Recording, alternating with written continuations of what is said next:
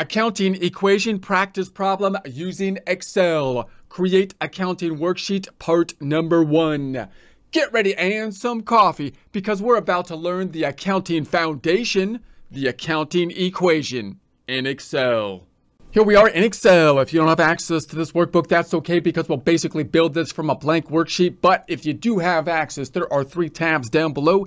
Example, practice, blank, example. In essence, the answer key, the practice tab having pre-formatted cells so you can practice the practice problem with less Excel formatting. The blank tab, the one that we will be working in, as you can see, is blank. Therefore, we'll be practicing our Excel tools as we build our practice problem in the blank tab. Let's go to the example tab to get an idea of what we will be building.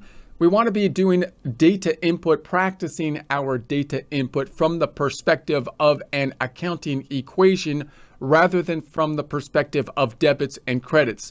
Noting that there are pros and cons to the 2 different approaches, debits and credits being the optimal approach for general accounting system because it makes the data input a little bit easier. However, the downside is that you have more things that you need to know. There's another level of abstraction to get to the debits and credits. So we could start off, which is typically what accounting textbooks do, with the accounting equation, or basically just really get a good idea of what's happening from an accounting equation standpoint, which basically uses a normal